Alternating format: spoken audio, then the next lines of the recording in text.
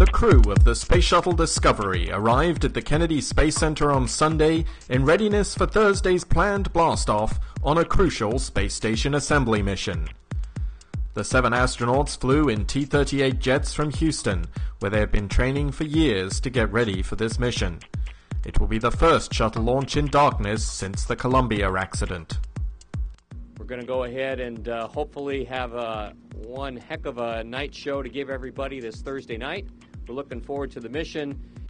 The astronauts are to reconfigure the space station's power system and attach a spacer segment to its truss.